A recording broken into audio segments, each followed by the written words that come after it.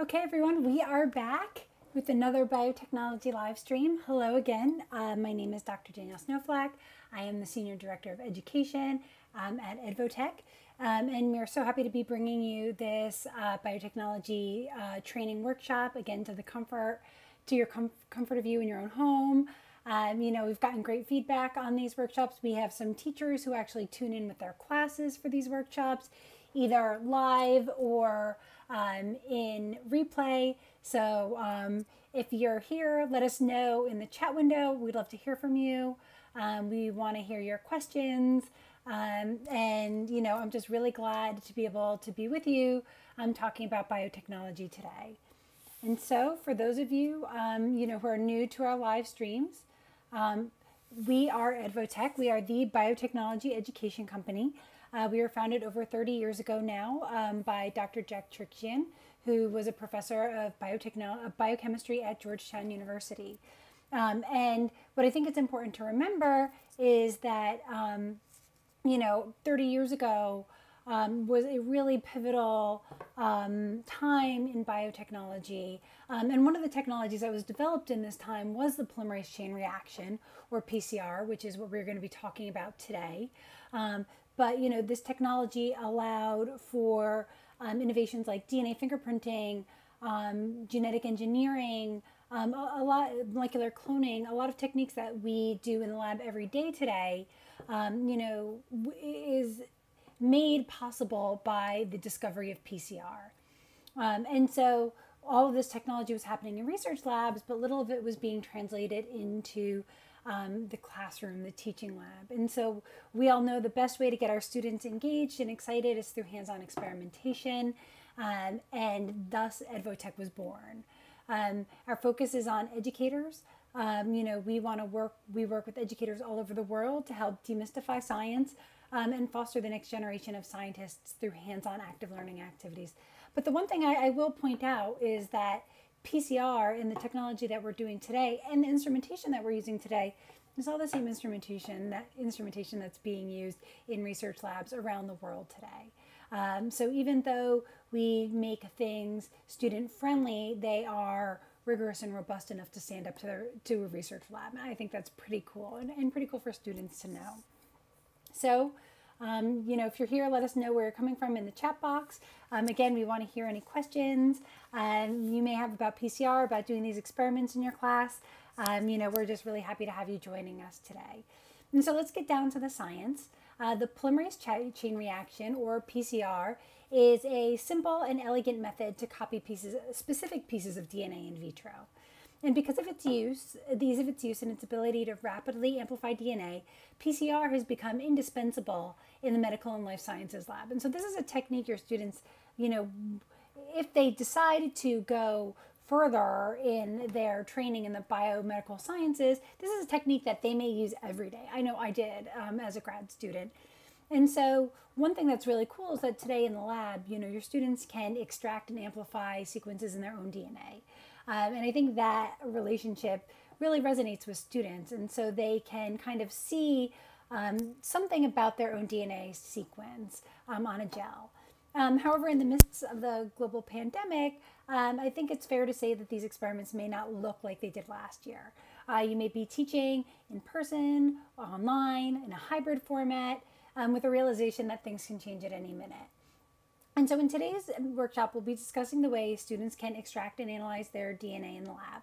Now, the most common extraction protocol and the easiest one to use, I think, is the cheek cell DNA prep, where your students are going to wash out their mouths with saline and then extract the DNA from those cells. However, I'm sure teachers, you are very aware that that is probably a COVID protocol no-no. Everyone is going to be wearing their masks during the workshop. You especially don't want to cause aerosols with students spitting and swishing. And so today we're going to discuss a modification of the protocol in which you can use the hair cells to amplify and extract DNA. Plus, you may be teaching in class on alternate days. We have some teachers who are teaching on Mondays and Tuesdays, and then their students are virtual Thursdays and Fridays. And how do you plan a lab? How do you do pre-lab prep? When half of your class is in person and half of it is online. And so one of the things that I'm going to be showing you today you know, is something, the Origami Organelle for PCR is something that an activity you can do with your students on alternate days so that they're ready and prepared to go into the lab afterwards. We're going to be demonstrating kit 334, which is human DNA typing using PCR, which is a very popular experiment to be done in the teaching classroom. However, this protocol is applicable for any of our human PCR experiments. So if you're doing the PTC tasting experiment, if you like the mitochondrial DNA experiment, this hair cell protocol will be applicable for any of them. So this demonstration, oh, and one more thing, we are also going to be using the EdvoCycler Jr for this. So the EdvoCycler Jr is the premier personal PCR machine, in that, you know, I just think this machine is really fantastic. You know, it is at a price that is really approachable for teachers to be able to bring it into the classroom. And one of the nice things about this unit is, you know, it's self-contained. The operating system is on a touch screen with the unit. We have active heating and cooling, so it's fast. So, you know, it really outperforms, you know, similarly priced machines. We just think it's a fantastic unit. And so there is a giveaway for that. Maria posted the link in the chat box. That contest is closing soon, so be sure to sign up to be able to win an EdvoCycler Jr. And we are also recording this demonstration, and the slides will be available on our website. So if you'd like to be notified when they're posted, please fill out the form. The link is in the chat box. And we are also offering professional development certificates to those who attend live. So if you'd like us to send you a certificate, please fill out the survey that is in the other link that Maria posted. I'll leave that up there for an hour after the workshop, so about 5 p.m. Eastern time. That form will be up. And, you know, we will then send you a professional development certificate, which can be used at school. So let's get to science. So we're focusing on human DNA amplification in this lab. In humans, DNA is packaged into 23 pairs of chromosomes. And although most of the DNA, what you can see here is a karyotype of human DNA. And this is labeled with brightly colored fluorescent probes that look for different regions on the human chromosomes. And this is called a fluorescent in situ polymerization. And so we're using fluorescents, we're using them in situ, so where they are on the chromosomes. And the hybridization is between the probes and the DNA sequence of the chromosomes. You can see that this is a male because we have an X and this person is genetically male. They have a Y and an X chromosome. And we can see that there are, you know, 22 pairs of autosomes. And so in humans, we've got DNA packaged into these chromosomes, and although most of this DNA is identical between individuals, small sequence difference or polymorphisms are going to occur at specific locations throughout the genome. These are heritable differences, meaning that they are from mom and dad, and they segregate in a Mendelian fashion. These polymorphisms include single base pairs, repetitive DNA elements, deletions, and more. And so PCR, this polymerase chain reaction, can be used to analyze polymorphisms at several different locations or loci within the human genome. Each person's genome is going to be unique. And these tiny changes can tell you a lot about a person, their heredity, physical characteristics, or even about disease. And so we can think about these small sequences within our DNA as like a fingerprint that can tell the difference between people. So let's advance. So let's think about actual fingerprinting. Let's all take a look at our hands. And so at the macro, our hand level, our hands are all the same. So we have 5 fingers on each hand, which attach to our palm. The palm attaches to the wrist, which attaches to the arm, and so forth and so on. And that will be, you know, applicable for most people. You know, there are obviously exceptions. But when we look at our fingerprints, you know, we can see small differences, microscopic differences between each of our hands.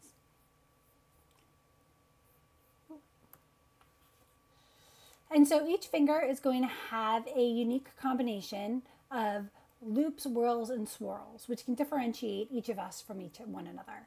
And so in the same way, the combinations of polymorphisms can be used to differentiate between individuals. So let's think about chromosome number 2. Okay, so that's going to be that second chromosome from the top left of the picture. It's labeled with a number 2. each fingerprint is going to have a unique array of loops, whorls, and swirls, which differentiate each of us. In the same way, these combinations of polymorphisms in our DNA can be used to differentiate between individuals.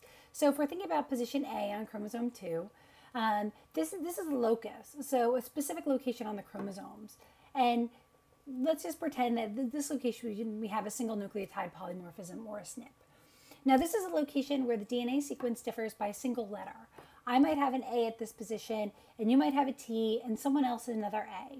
And this is powerful information for learning more about genetics.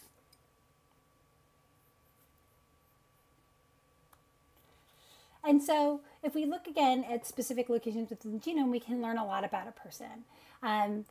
Yes, they are loops, whorls, and arches. I do like the way whorls and swirls rhyme with one another, but thank you for correcting me. You are very correct. But if we look at these different locations within the genome, we can learn a lot about a person. And since each person's genome contains a different combination of these polymorphisms, we can generate a unique DNA profile for that person. And the results become incredibly specific. So that's one of the reasons that DNA sequence information is used by forensic scientists to analyze different suspects or victims. And, we have a couple live streams where we do talk about forensic biology. They're available on our YouTube channel. If you are so interested, definitely check them out. But many of these differences don't mean anything. So, if we're changing it a single location from an A to a T, that might not even result in an amino acid change in a protein. Or if it does change the amino acid, it might be conservative. So we might be going from one charged amino acid to another, or one hydrophobic amino acid to another. And so that might not actually change the function of the protein. And these are going to be silent changes. They're not necessarily going to change an organism, the way an organism looks or acts or responds to stress. Some of these markers can actually be used for genealogy in determining which communities an individual descended from. Others can be responsible for normal genetic difference, like I featured here on this slide. So, while we don't know the exact sequences or the exact genes that are necessarily causing some of these traits, we do know that they seem to be linked to specific single locations on the chromosome. And so, like, you can all hold up your thumb, and the difference between having a straight thumb and a thumb that tilts back, that has been traced to be a genetic difference. And some traits are more complex, and they're influenced by multiple genes and multiple factors. Whether or not you can roll your tongue, hair color, eye color. These are all considered to be multigenic change, and they would result from sequence differences in several different genes. And so those, again, are taking the genotype, so what's in our genes, the sequences in our DNA, and taking it to our phenotype, which is our observable phenomenon.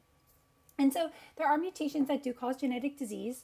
Common mutations are going to include BRCA1, which has been indicated in breast cancer. We have CFTR 508 deletion, which is the most common mutation found in individuals with cystic fibrosis, or a deletion in the SMA gene, which is going to result in a progressive loss of motor neurons. And so these are just a few genetic diseases where we know where they're located in the human genome, and we can target those sequences to determine what sequence caused the problem.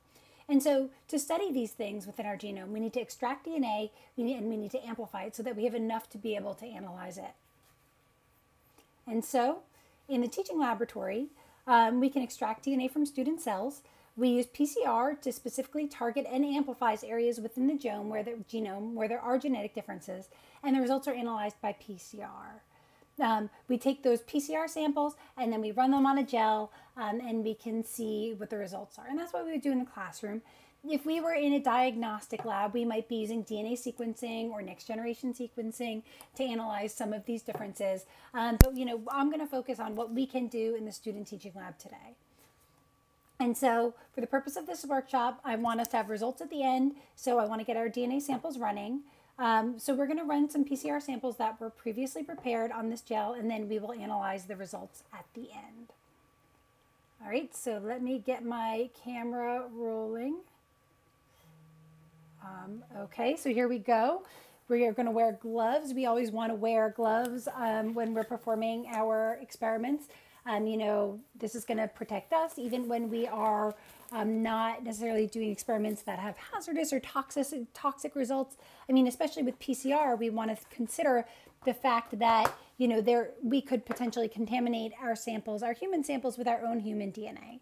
And so wearing the gloves are very important for the experiment. And so, what do we need to analyze our samples for electrophoresis? So first we are going to need our samples. So I have them here and I'm going to be loading them while I'm talking. And so electrophoresis is actually a very versatile technique. It can be used to separate a variety of molecules, nucleic acid, including DNA and RNA, proteins, and dyes. So in this experiment, we are analyzing DNA samples generated by PCR. So this first sample, I need to adjust my pipette. This first sample that I'm going to load, this is our DNA standard, and then I'm going to be loading samples that were extracted from cheek cell and hair cell, and then amplified using PCR. And so what you're going to notice is our samples sink to the bottom of the well, and this is really important. What we include in our PCR, with our PCR kits, we do include reagents that make it easy for your students to load the gels. Some of the innovations that are going to include, we want these samples to be simple and easy for your students. So what you can see is we have an orange sample here. This is our PCR sample. Our PCR primers actually have dyes included, and those dyes allow us to know that our primers are added, which is very important because we want to know that all of our reagents are added before doing our experiment. And this dye is going to allow us to track how far our samples are running through the gel. The next thing that's important with our PCR Edvo bead, where did my sample go? I want to keep that out so I have a record of the order. The next thing that's important about the PCR Edvo bead is that it also contains reagents that are going to make these samples more dense than the electrophoresis buffer. And so that's going to mean that our samples are going to sink into the wells of our gel. And that's important because if the samples were not more dense, when we loaded them like this, they would just flow out of the wells because the two samples would be of an equal density. But what happens here is because our samples are more dense, you can see as I load the gel, they are going to sink into the wells and thus be in the proper location to be separated by electrophoresis. And so agarose is our medium for separation, and I do talk about this more in depth in other training workshops. We can think about this agarose as our scientific jello. This agarose is going to act like a molecular strainer or sieve. Let me get this last sample loaded. And so that's going to help us separate our DNA molecules by size. Yes, so thank you. The first well is going to be the ladder of our known fragments. That's our DNA standard. And that DNA standard is important because it's going to allow us to compare the sizes. So, with our PCR samples, it's experimental. We don't necessarily know, especially with an experiment like this, and I'll talk about why later, we don't really know the size that our samples or our fragments are going to be. And so this ladder lets us know, lets us compare and estimate the sizes. Okay, what else do I have here? Our electrophoresis buffer, that's a combination of buffer and salt. There are two reasons we use this buffer instead of water. First, the electricity is going to, we use electricity to separate the molecules. Water is a poor conductor of electricity, so when we mix the salts with water, they allow the current to flow through the gel. The second is that since we are working with biological samples, we're working with DNA, we want to keep them at a pH that does not disrupt their charge or structure. And so this buffer is going to keep our DNA molecules happy and charged. So I always like to make sure that my samples are running in the same right direction. I can see bubbles at both terminals, meaning everything is connected and we're running current. We'll keep an eye on the progress of the gel. You can start to see my dyes moving out of the wells from the black to the red terminals. And so that is a good sign that we are running in the correct direction from negative to positive. And that's the way our DNA samples are going to run. So we have our gel and our buffer are in the electrophoresis chamber. The chamber is wired at each end with terminals that are connected to leads. These leads are then connected to a power supply, which generate the current to do the separation. I used an adjustable volume micropipette to load my samples. And what you saw is that as I was loading the samples, I was changing the pipette tip between samples. And this is important, especially in human DNA experiments, because we want to prevent cross-contamination. That would mean that we would be accidentally contaminating one sample with the second sample.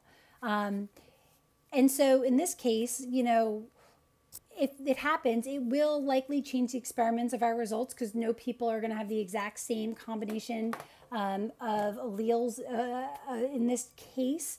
But, you know, this actually represents a learning moment.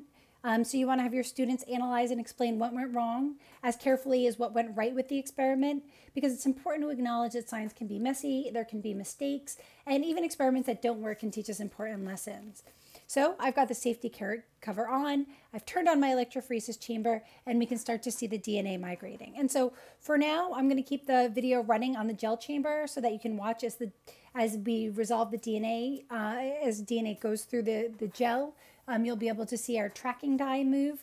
And I'm eventually going to move that because I want to demonstrate some other stuff, but I'll keep that on for now. So let's talk a little bit about the electrophoresis chambers. Again, I cover this more in depth in other workshops, but basically, you know, we offer multiple fantastic systems for electrophoresis that can be used for different classroom setups. If you're doing distance learning versus you know, in-person learning. The slide features two different systems. The unit I'm using is the M12, which can run up to 2 gels at once. So we would have 1 gel here and 1 gel here. So if you're in a teaching lab with this power supply, which can power 2 M12s, this setup would accommodate up to 12 students, which would be 2 lab groups with 6 students each. If you're looking for an all-in-one solution, we've just introduced the Edvotek Edge, and this unit combines the electrophoresis chamber, the power supply, and the visualization system into one compact, easy-to-use unit. And we have several other options as well, and they can all be found at edvotek.com. So before we perform, let me advance to the next slide. Where are you going? Did I just lose my live stream? Nope, I'm still going. For some reason, my computer brought up the link instead of advancing to the next slide. Here we go. Okay. It's always fun to have technical difficulties when you're live, but you know, you all are teachers. I'm sure you know how that goes. You know, and technical, again, this is part of being, you know, part of adapting to teaching online. Before we can perform many of these molecular biology and biotechnology experiments, we have to isolate the DNA from cells. And I talked about this more in last week's live stream. And again, that is present online on our YouTube channel, so you can go back and watch that. But, you know, like the researchers before us, we use the chemical properties of DNA to separate it from the other components of cells. If you want specifics, go to last week's live stream. But to summarize, due to the nature of the sugar phosphate backbone of DNA, DNA has an overall negative charge. And this makes it soluble in water. And that's a good thing because in our cells, in our cytoplasm, it's largely water. And so to break open our cells, we are going to resuspend them in DNA extraction buffer. The buffer solution is used for the purpose of lysing or breaking open the cells. It breaks down the cell and nuclear membranes, allowing the DNA to be released. Most DNA extraction buffers contain a buffer, obviously, to stabilize the sample's pH, a chelating agent, which binds to metal ions, and that allows us to inactivate DNases, which are enzymes that chew up DNA. If we're studying DNA, obviously you don't want to chew up the DNA before you even get to the analysis. And it also is going to include a detergent that's going to dissolve lipids like the cell membrane, the nuclear membrane, because we want to get at that DNA and we want to be able to analyze it. So we burst the cells by disrupting the cell membranes. The resulting lysate consists of cytoplasm, metabolites, DNA, RNA, proteins, and organelles. And then we can use PCR to amplify the DNA within that cell lysate. All right, so how do we get the DNA out of cells? And this is a big one, especially during right now in the time of COVID-19 safety protocols. In general, I do find the best results and the most consistent results are gotten when your students are going to rinse their mouths with saline and then perform the extraction from that. And also, it has to be saline. With our experiments, we just find that we do not get results, good results, if you use Gatorade, that there is something in the Gatorade that inhibits the polymerase chain reaction, that does give us, basically suboptimal to no results. So you'd wash your mouth out with saline, you would spit in a cup, you would centrifuge that down. But again, in a time where there is, a virus that can be easily spread through bodily fluids, through aerosols, through respiratory droplets, we want to protect ourselves and our students. So we are not going to be rinsing our mouth with saline and spitting into a cup. And so as a substitute, we can extract DNA from the sheath cells that are present in the hair follicle. And I tried with my cell phone camera to be able to pull out a hair and to show you what it looks like live. But even though my cell phone camera is pretty good, even though my webcam is pretty good, it just wasn't able to focus on that small detail. So I have a picture of it here. And so this is tricky because when you're doing this protocol, your students are going to have to tweeze a hair and get the roots as you can see them here. So you can see there's like a clear, whitish, it almost looks like a residue when you pull the hair out. And that residue is the cells, and those are the cells that build the hair. Hair itself does not have any DNA. It is just keratin. But these sheath cells are living cells, and they are where the DNA is. So your students would pull out their hair. I actually find that eyebrows work better than your head hair. I think it's because they're a little thicker. Maybe they have more sheath cells around it. So you're not seeing my picture. You should be able to see the gel box here. And then I have the slides up. Oh, these slides are not, interesting. Let me figure out why my window capture is not working. Thank you. Here we go. So thank you. Can you see? I hope you can see everything now. For some reason, when I changed over to my my view, it did change the way things were presenting. But you should be able to see the changes in slides now. So let me know if that is appropriate. You should be able to see a picture with the hair and the sheath cell. Okay, good. Thank you. So where was I? Okay, so we got to get these cells. And so I actually do find that pulling the hair from the eyebrow, the hair is a little thicker. You tend to have more of this root sheath on the cell, and these are the cells that are helping to build the hair. You're going to want to pull out several hairs. And the protocol, if you request the slides, you can click on the link and it will take you directly to the protocol where you can use this. You can extract the hair cell. It gives you the protocol. You're going to want to use several hairs. You're going to want to trim them. If you're taking from the head, you're going to want to trim them to their shorter so that they do fit in the centrifuge tube. And then, we'd extract the DNA in the buffer by, incubating it for, over a period of time. This slices the cells, and then the DNA is used in PCR. So if you need to break up the protocol over several days, so, if you're teaching, if your students are in on Monday and Tuesday, and then they don't come back until the next week, this is a great place to stop. The other place would be your students could add the primers, and then you could freeze. But the most important part here is that you want to freeze the samples if you're not going to amplify them right away. And you don't want to add the PCR Edvo bead until right before the amplification. So, you can have your students add the PCR bead to the sample, but you want to make sure to amplify those samples, at the end of the class period. The longer you leave those samples together, the more likely you are to have the enzyme, the TAC enzyme, lose activity, and then you wouldn't get good results. So if you want your students to be able to add the PCR bead, make sure you have the EdvoCycler ready to go and ready to amplify. If you're amplifying several classes at the end of the day, you don't want them to add that PCR bead until, right before you load the samples into the thermocycler and turn it on. And so we have tested our protocol with all of our human PCR kits. All the reagents needed for hair DNA isolation are included in the kit. And so we actually do have, you know, an in-depth blog post that covered this as well. So please be sure to check out our blog post. Again, when you request the slides in the link, I will send you the information and you can click to it and get to it that way. Okay, so now we've got the samples loaded. I've told you about how to extract the DNA. Let's talk about PCR. So in 1984, so this is in many of our lifetimes, Dr. Kary Mullis devised a simple and elegant method to copy specific pieces of DNA known as the polymerase chain reaction, or PCR. So Mullis was working at a chemist in the DNA synthesis department at the Cetus Corporation, and this is in California.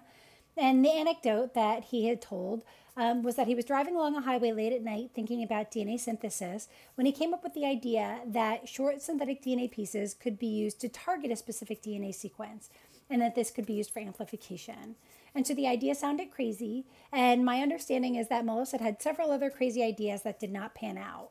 So after some amount of convincing, Cetus put Mullis and other scientists on this project full-time, where through meticulous experimentation, they determined that this technique could actually take the smallest amount of sample and amplify it. So it's incredibly powerful. We can expand it so that we could do a huge amount of analysis without having to subclone something into bacterial cells and then grow it up to large amounts and extract it. So this, you put your template in a tube, and within 3 hours or so, you have millions of copies of DNA. And so because of its ease of use and its ability to rapidly amplify DNA, it quickly became a common technique in the biotechnology lab. And today we know it's indispensable in medical and life sciences lab. We also see it in the forensic science lab to create DNA profiles that can be used to identify suspects or victims. And it's used daily in genetic engineering to amplify pieces of DNA to be spliced into systems that allow us to make lots of biological molecules in cells, so like biopharmaceutical drugs. And so this technology won Kary Mullis and others the Nobel Prize in Chemistry in '93. So this is pretty amazing stuff. So this discovery made in the early 80s won the Nobel Prize in the 90s, and it really revolutionized molecular biology in many of our lifetimes. But I think one important thing that I like to bring up when talking about the scientist who did this is that scientists are human. And so especially prominent scientists. Scientists are people with their own, biases and their own, attitudes. And so it's important to acknowledge that while he was a brilliant scientist, Kary Mullis was a complicated person. And among other topics, your students may find when researching PCR that they'll see that Kary Mullis was an HIV denialist, in that he did not believe that the virus was responsible for AIDS. And so this is actually a great thing to bring up with your students. It's going to teach us an important concept in science, that scientific consensus is important, and a scientist can be incredibly right. Their research can be groundbreaking and correct in some areas, and it could be, incorrect in others. And so people can believe a hypothesis, but it needs to be supported by multiple lines of evidence. It needs to be reinforced and reproduced by multiple scientists, and then a consensus is formed in the scientific community. And so that's important to share with your students, especially in an era like right now where scientific misinformation can easily be spread through the internet and through other sources. All right, so let's get back to PCR itself. It's not a perfect analogy, but you can think of PCR like a DNA photocopier. So we're going to start with one copy and we're going to end up with millions. So let me move my gel box out of the way for a bit, and I am going to demonstrate PCR using our Origami Organelle. And so this Origami Organelle is going to be a model that we can use to kind of simulate this DNA photocopier, this PCR process. And so again, we're going to start with one double-stranded copy of DNA, and we are going to end up with millions by the end. So I'm going to position it like this so that I can have both strands on here. Okay. And so these Origami organelles are great because you can actually, if your students are partially hybrid and partially in person, you can actually have them do this part of the lab prep background at home. You would be able to buy the Origami Organelle and you would be able and print it as much as you want. So with the purchase of the model, you are licensed for unlimited single use for a single site or campus. And these are going to be perfect for distance learning because your students can download it, print it at home, and do this experiment together, while they're home. And so PCR is going to use the same cells that same steps that our cells use to replicate DNA. And so when I teach PCR, I always like to teach it in the context of DNA replication. So first, we have to separate our 2 DNA strands, right? So we have our 5' strand and our 3' strand. So in the cell, this would happen. Where is it? Yeah, this is the enzyme we have in the cell. We have the enzyme helicase, which unwinds the DNA into single strands. In PCR, we actually heat the sample to 94 degrees centigrade, which separates the double-stranded DNA. And the high heat breaks the hydrogen bonds between the DNA base pairs. And this in PCR is known as denaturation. So next, if we were in the cell, what we would do is the enzyme primase would come along. And I'm actually going to focus on one DNA strand here, but this would be happening with both strands, obviously. Next, if we were in the cell, the enzyme primase would come along and it would build short RNA primers along the DNA strands. And this allows the enzyme that builds DNA, or DNA polymerase, to start catalyzing the phosphodiester bonds between nucleotides. And so DNA polymerase can't build DNA on its own, though, so it's going to need these primers to get started. So in PCR, we design specific primers to bind and target a specific sequence. And so what I want to do is I am going to skim through my strand of DNA, and I am going to look to see where my primer complements. So we can see we have AAG, it's going to match here, TTC. And so that's going to target one sequence for amplification by PCR. And so these primers, again, allow the polymerase enzyme to have somewhere to get started. And so here we can see now that we have the primer, our Taq DNA polymerase can bind. And so in PCR, we design these primers to bind and target specific DNA sequences. We're going to adjust the temperature of our sample to something between 40 and 65 degrees centigrade, which allows the primers to anneal or bind to the complementary base pairs, and we call this the annealing temperature. So once the primers are bound, we are going to, this allows DNA polymerase to target the DNA and start building DNA using each strand as a template.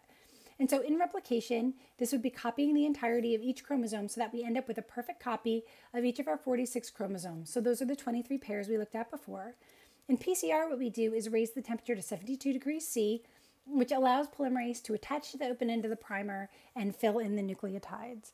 So we can model that by having the second strand come in, and you would have the enzyme moves in this direction. So I do have it the wrong way. What you see is that it's labeled there, and I did not see that when I put it down here. I had them oriented for both strands, and I kind of don't have enough room to show both strands at the same time. But what you can see is that we would have this. The enzyme is going to move in this direction, and that would be how it would replicate the DNA. Once the primers are bound, we are going to amplify DNA. Now in replication, we're done until the cell divides again. For PCR, though, we are going to keep repeating these steps 25 to 35 times to create a ton of DNA.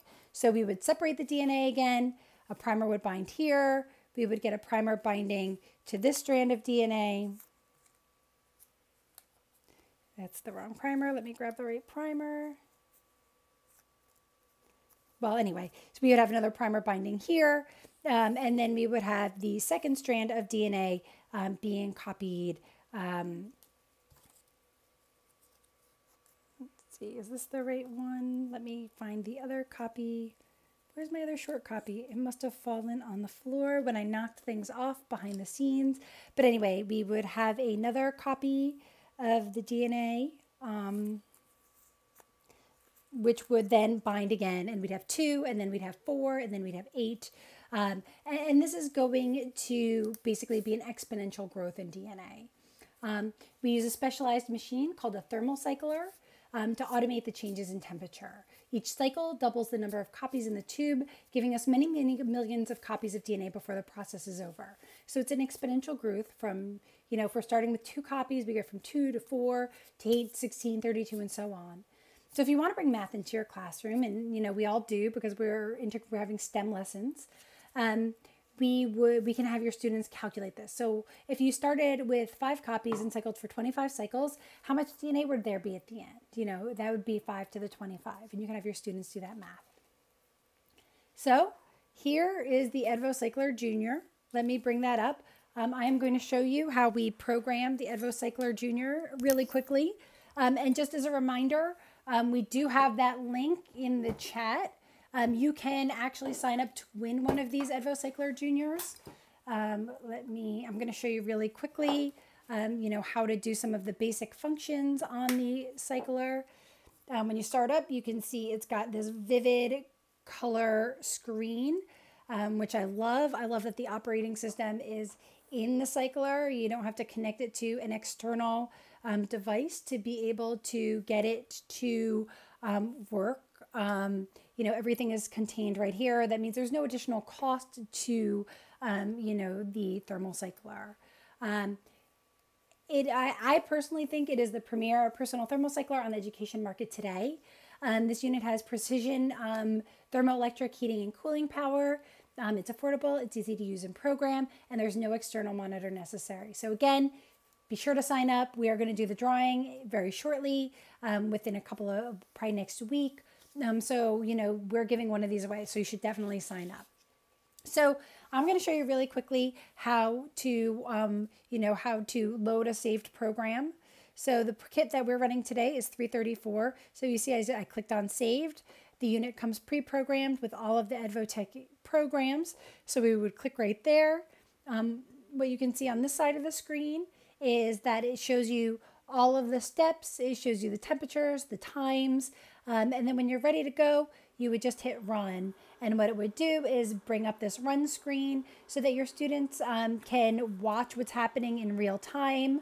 You can see here we have an initial incubation. This is the denaturation step where our 2 DNA strands are separating. Again, then we go to our annealing temperature where the primers bind, and then at 72 degrees C, that's where we have that annealing temperature. And you can see right here we have indicated the number of cycles, and that will count up as we continue to cycle. So I'm going to hit stop really quickly. Do we want to stop running this program? This isn't going to let you. Stop a program unless you really want to, which is important. So we stop this program. We're going to go home. If you want to edit a program, you can just go right here to edit, and it would open up the program. The nice thing is you also can't overrun. You can't overwrite any of these programs. This EdvoCycler Jr. Can run 16 samples at once. So it is a personal PCR machine, but personal doesn't really mean like one person. You can still fit, depending on your class size, you can get 16 samples in here. The EdvoCycler 2, which is our full classroom size unit, can run a lot more samples than that. I believe it is 48. Maria in the chat box will confirm that. But that unit is going to have the similar interface to this, but it's going to be a little bit larger, and it's going to run more samples. If you want to have a new sample, like if you're doing PCR on your own, developing your own kits, again, super easy to program. You're just going to click. You're going to put in your different times, your different temperatures, and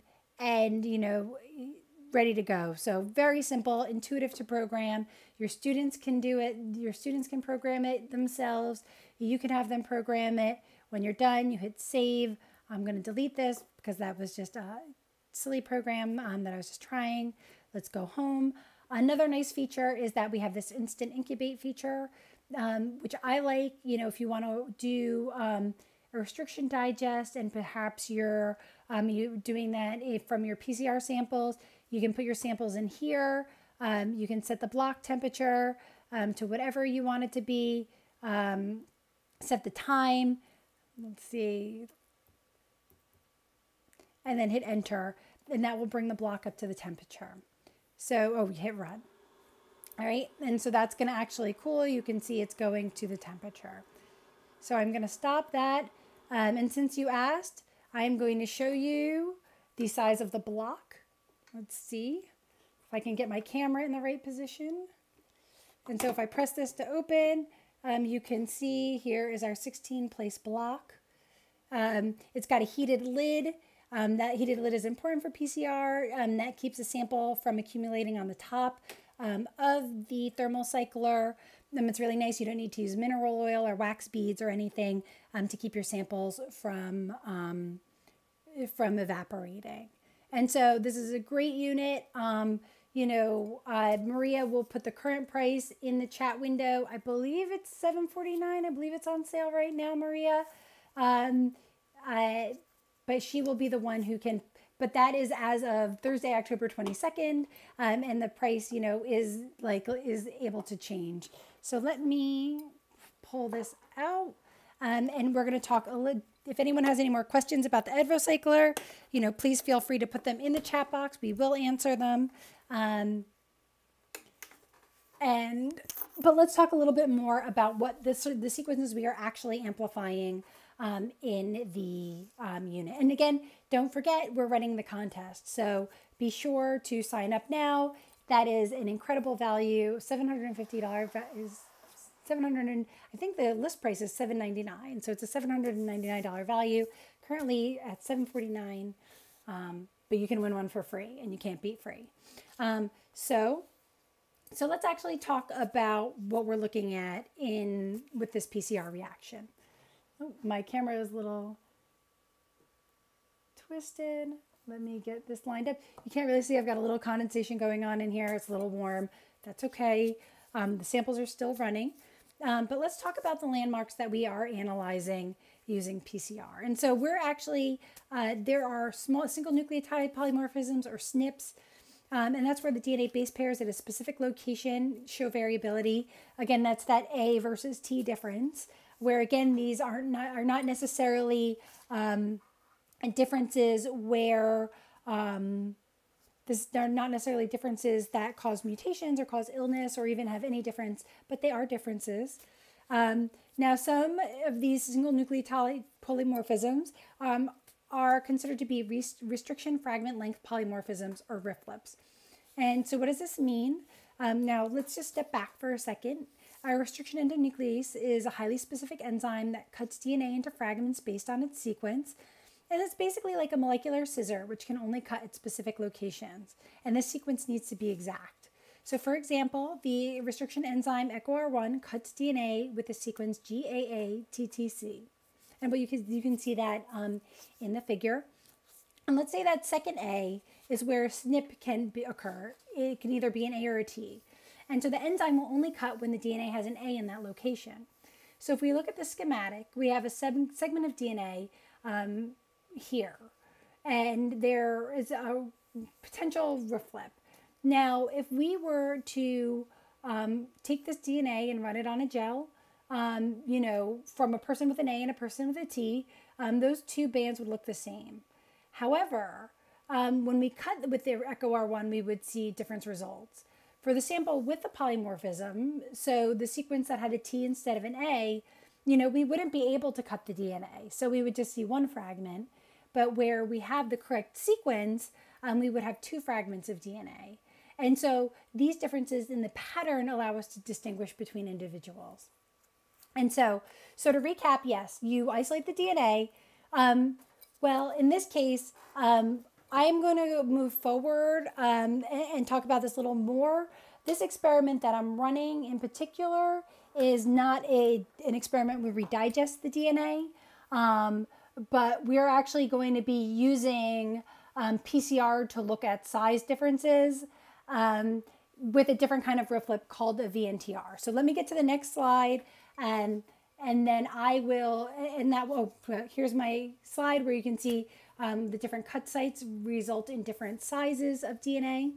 And so what we can see is when we cut the DNA with different enzymes, or with the same enzyme, the RFLP is in different positions, we get different banding patterns. So another kind of RFLP, and this is the one that we're analyzing today, you don't need DNA enzymes to be able to visualize this kind of RFLP. And so this is a variable number of tandem repeat, or VNTR. A VNTR is a short repetitive DNA sequence. The sequence repeat itself is generally between 15 and 35 nucleotides they can be as short as 2 and as long as several thousand. And they can occur between 5 and 100 locations at times at a specific location. So if the VNTRs are considered to be a kind of RIFLIP because they change the restriction pattern by changing the differences between 2 enzyme sites. And so again, looking at the schematic, we're looking at 2 chromosomes present in one person's DNA sample. Again, these are heritable, so one of the chromosomes is from mom and one of them is from dad. We can see that there's a VNTR site between these 2 EcoR1 sites.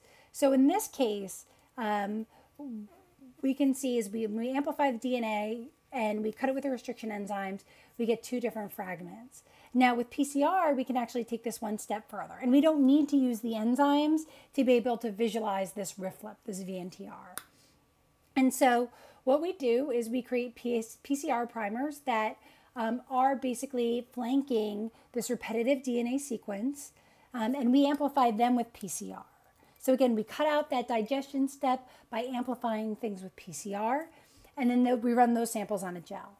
And so what we can see is each of these lanes on the gel are from different people, and we can see that we get a variety of different sizes of bands based on the individual's genetic combinations. And one of the reasons why this is so powerful is because we're not just getting a yes or no, an A or T difference because of that cut site. We are actually changing the length of our restriction fragment by having more or less of these repetitive DNA samples. So what you can see is that, 2 people differ not just between A and T, but they can have anywhere from 15 or 5 to 100 of these different sequences, and they can have that on 2 different chromosomes. And so what you can see is in this example gel, we have one person who's heterozygous, one person who's homozygous for a particular VNTR, meaning that they have the same number of repeats within those 2 DNA segments. And then we have multiple individuals who have different VNTR numbers of the VNTR between their restriction enzyme cut sites.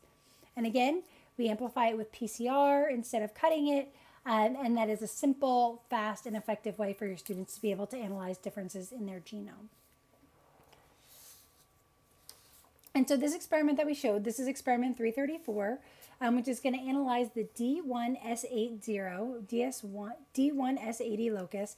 And your students can actually do this analysis in the classroom, once they are able to do, if you're back in session. So in this case, you extract the DNA, you amplify using PCR, you add the bead with the necessary ingredients, then you do the PCR and run the gel. And so D1S80 is a VNTR present on human chromosome 1, and this VNTR is a 16 nucleotide sequence that is repeated between 16 and 40 times. An individual can be heterozygous or homozygous, and the number of VNTRs, again, between those PCR primers can differ between people and differ between chromosomes, so the difference between the one you inherited from your mother and your father. And you can imagine how powerful this is for DNA analysis, because now we're not just dealing with cut versus not cut DNA. We have DNA fragments that vary in size dramatically based on the number of VNTRs present within a single locus. And furthermore, since each person has 2 chromosomes and each chromosome has a different number of VNTRs present, this amount of information that we can get is incredible. And so we can analyze, we're getting close to the end already. And so we can analyze, so I better talk more quickly. And so we can analyze different locations within the genome, which give us a lot of information. And this figure from the National Human Genome Research Institute highlights several different ways scientists and clinicians analyze DNA sequence information to tell us about human health, diagnose disease, pinpoint specific figures that cause disease, help you make diagnostic decisions, help you make treatment decisions. You can see genetic risk factors, identify risk factors that can be passed to our children genetically, and so forth and so on. And so one reason why I think this is important to cover, that PCR and PCR from human DNA is so important to cover in class, is that it provides a topic for discussion for bioethics. So for example, is it ethical to use this information to identify potential suspects? So in the news, you may have heard a lot about familial DNA testing. And so this is where you use DNA that people have uploaded for genealogical purposes for identifying potential suspects in crimes. So is it ethical to use that information? Do you and your family members have the right to privacy if you upload your DNA information? Who owns this information? Do you own it, or does the company who sequenced it for you own that information? And furthermore, one thing that especially comes up in terms of heredity is, is this information important? And so this is one thing that's important with indigenous communities, is that, the membership to an indigenous community is from the community, not necessarily from your DNA sequence. And so there have been, issues there where people are trying to sequence their DNA to prove, their heritage, but it's also used against them in many ways. And so there are no right answers to these questions, but it is another place to have your students read the literature, read articles, and form an opinion.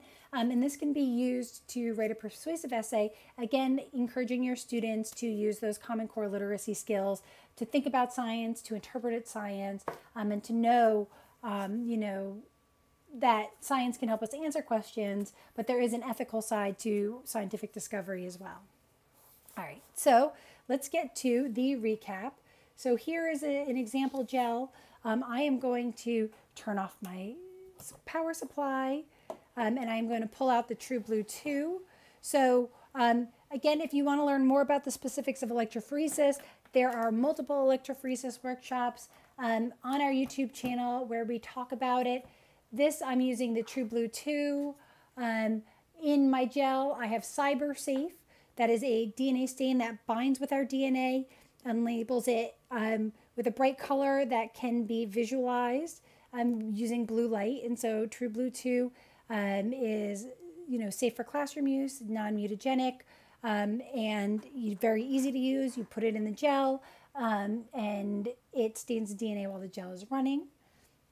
Let me put the lid down and turn the gel on. And so what you can see here is let me turn all of my lights off so you can get a better view. And so what you can see here is that we have DNA fragments that have been amplified. Here is our DNA standard, which was asked about before. That is a set of DNA molecules of known sizes that we compare to. This first lane here is our control sample. And so what you can see is in that control, this person was heterozygous. You can see two different bands of two different sizes, and that was from our control DNA. What you can see actually here, and so this is different from my test that I did earlier. This is our cheek cell DNA, and you can see there was no amplification. So what does that mean? That means something went wrong. Maybe the PCR Edvo bead wasn't added, maybe the DNA template wasn't added to the reaction. But this is important to show your students, science is messy, doesn't always work right every time we do it. And these mistakes are just as important as our successes when it comes to science, because your students need to think about them, analyze what went wrong, and then be able to adapt the next time they do the experiment. Let me move this down a little bit so that we get rid of some of that glare. And then in this third size fourth lane here, you can see that's the DNA that was extracted from the hair cells. And you can see that there is a bright, beautiful band there. And that is the DNA that was extracted from the hair cell and then amplified by PCR. And so what this should be showing you is, if done properly, that there is no significant difference between the hair cell and the cheek cell protocol. And the cheek cell in general is easier and more consistent. Of course, there are always opportunities to have experimental error in even the easiest experiments. And so this is an instance of experimental error. We amplify this locus using PCR, and then we stain it with CyberSafe 2. All right, and so we've come to the end of this experiment. So if anyone has any questions, I'm going to do my recap, ask them now. But basically, what PCR is a simple and elegant way to amplify DNA in vitro. In this experiment, we isolated the DNA. We added primers, which target a specific DNA sequence for amplification. We had our PCR bead that includes our PCR enzymes and the reagents needed to build DNA in vitro.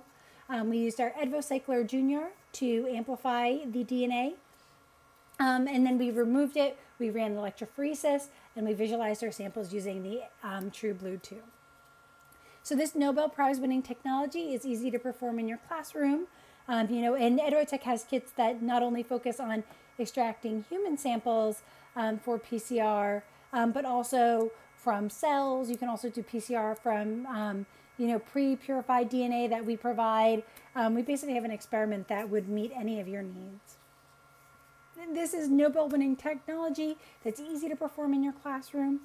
And then experiments like this, which is a human genetics experiment, are going to provide an opportunity to discuss bioethics in your classroom. And I think that's important in science now, especially, with the information that we can collect through genetic informations, to talk about not only what the information is, but what it means. And so, again, the link is in the presentation. The link is in the live chat. If you are interested, if you would like the slides, please be sure to click that link to sign up for the slides. We will send you a professional development certificate as well when the slides are available. Don't forget, we're also giving away an EdvoCycler Jr. So be sure to sign up at edvotek.com/contest. Now I'm happy to answer questions if anyone has them. Again, here is our gel. One of the reasons I like this TrueBlue 2 is because it's also a white light box. So if you are staining your DNA gels with a blue stain, like our flash blue stain, this unit is an all-in-one. You can just open it up. I can open it up for you. I'll just talk for a minute or two while, if there, anyone who has any more questions, feel free to ask them. But what I'll do is I'll open this up. Ooh, and that's very bright. But what you can see is here our gel. You can see our loading dye here. If you were doing a dye electrophoresis or a DNA electrophoresis experiment or even a protein electrophoresis experiment, you can use this white light box to visualize it. And so it's really nice because this is, in an era where, funds are limited, this is a great unit because it can do the white light and the blue light visualization. What does the TrueBlue 2 cost? Maria will put that in the chat window, and she can link to it as well with the cost. It is very affordable in terms of what it is when compared to other blue light transilluminators. It is very versatile. One other thing that I like, I don't have any plates here with me now, but if you do transformation, you can also put on your GFP transformation plates here. And those GFP, and you can excite GFP using the blue light transilluminator as well. So the TrueBlue 2 as of today which is again October 22nd, 2020, it is $299. So it's a great unit, multi-purpose, and really fantastic for the classroom. So if there aren't any more questions, I want to just point out one more thing that I do. I don't have PCR racks at home, so I use Play-Doh as my PCR tubes, or should I say the childhood dough that many of us know and love. There are lots of different ways to adapt to doing science at home.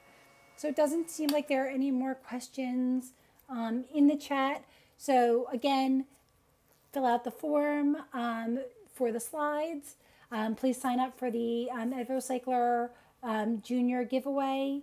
And thank you so much for your time. If you need us, please reach out to us at info@edvotek.com, or you can try one of our social media channels. And we really look forward to helping you get biotechnology into your classrooms. So thank you so much for joining us. I hope to see you soon at another live stream. We'll probably be back in 2 weeks for another live stream. So that'll be at the beginning of November, believe it or not. How crazy is that? And we're looking forward to helping you get biotechnology in your classroom. So stay safe. Thank you for joining us, and we will see you very soon. Have a fantastic day. Looking forward to seeing you get in another live.